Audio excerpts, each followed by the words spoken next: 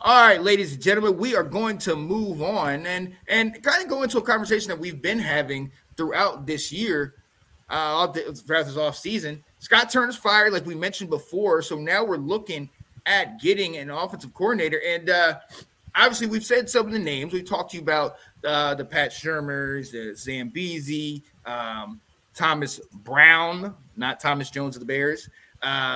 We've got a bunch of these guys in here, but we actually had an interview today with Anthony Lynn. Talk to me about that, Will.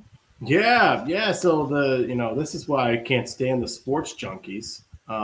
They posted a picture of Ron. He's playing at Pebble Beach in the AT&T program this week, and they said, "What do you feel that there's a Senior Bowl going on and our head coach is out there teeing up and enjoying himself in California?" Lo and behold, Ron went up and spoke with the coach of the San Francisco 49ers, who are based out of Palo Alto, which is not that far from the Monterey Peninsula. So it kind of worked out itself. Maybe that was coincidence, maybe not. But we briefly talked about Anthony Lynn as a possibility. Yeah. And one of the things we weren't sure of is if the 49ers would grant him the opportunity. You really can't block a lateral move. You can block a lateral move. You really can't block an opportunity to move up. And so going to an offensive coordinator would be a step up for him. So there was some conversations with him. Sean, you and I had some that piqued our interest when we heard this rumor last week. I looked into Anthony Lynn a little bit, and he was Rex Ryan's guy when Rex Ryan was the head coach. He was the position that he's in with the 49ers right now as the assistant head coach and running backs coach. He had a guy named Chris Ivory doing just fine in the Jets. Who was Chris Ivory, honestly? What he was able to do. And he followed Rex Ryan to Buffalo when that ended as well. He's been around a few other places, the Lions in 2021, Niners this year.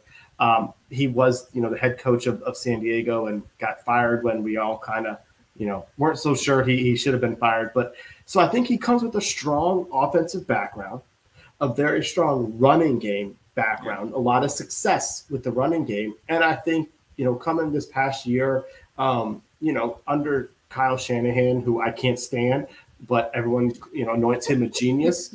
I think it's good that he hopefully learned a thing or two under Kyle and some new ways of thinking in the running game and how the running game complements the passing game, that type of stuff. So I think Anthony Lynn is a very intriguing coaching candidate. I'm excited that we had a chance to talk to him. Yeah, I absolutely love his history. I love where he's been, the success that he has had. And it's a solid choice. It's not somebody new and fresh. Everybody wants to get that new, fresh thing. Sometimes it works to get somebody that knows the system, that's been around different organizations, so they know kind of how to fall in line and get a feel of how everything is going. So I'm eager to see. There's a lot of other names out there we've talked about. Obviously, Eric Bieniemy still playing right now because the Chiefs are in the Super Bowl. That's a name we've been talking about.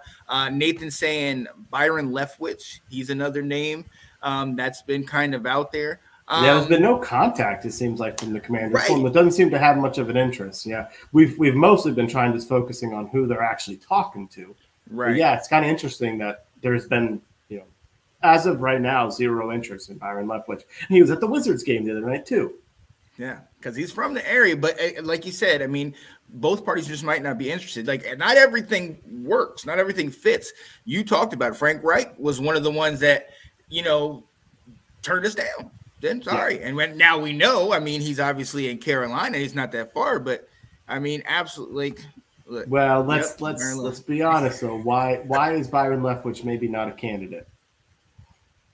What connections does he have to Ron Rivera? That's what Ron's all about. Yeah, he's all about who he knows. We talked about Eric Bieniemy, and Ron trusts Andy Reid. He coached, with Andy Reid, or he's very familiar with Andy Reid. And so it's, Ron could very well call up Andy and say, I'm interested in Eric Bieniemy. Can he do a good job with me? That type of stuff. There's been, Bieniemy's got a lot of suitors right now. I think Baltimore's reached out to him, showing some interest. People I think are so surprised that he would potentially leave Kansas City. And they're really surprised the fact that, this is lateral. He's already an offense coordinator. But Bieniemy knows he has to get out of Andy Reid's shadow.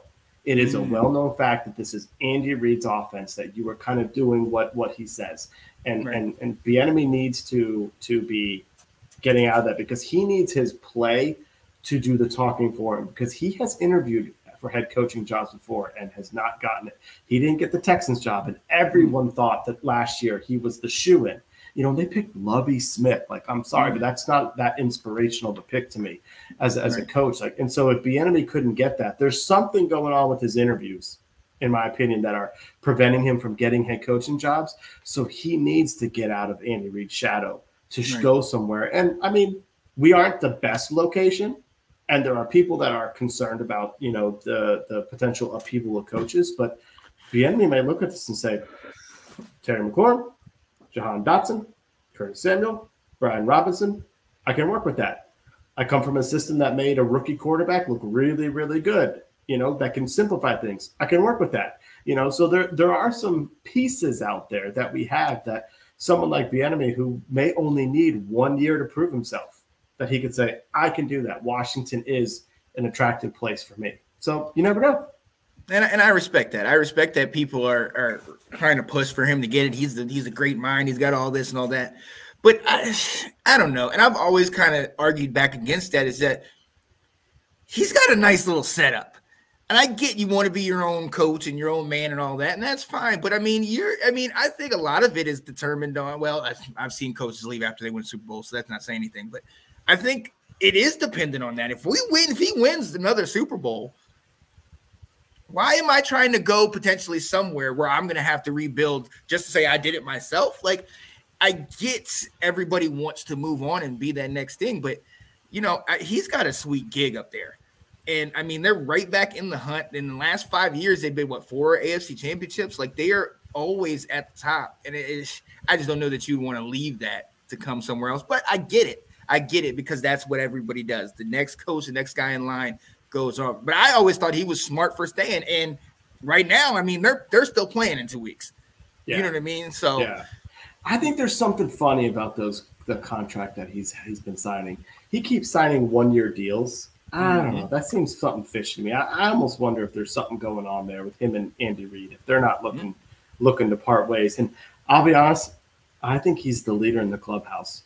Because why did we interview Pat Shurmur and Ken Zampese 2 weeks ago, and it's been radio silence since then? Right. I mean, Ron has done his due diligence in canvassing, and he's gotten enough to follow the diversity rules that are out there and diversity opportunities. So if we're still waiting, and it's now Wednesday, we're now midweek of the week in between when some of this stuff can happen. Part of me feels like Bieniemy's the guy he wants.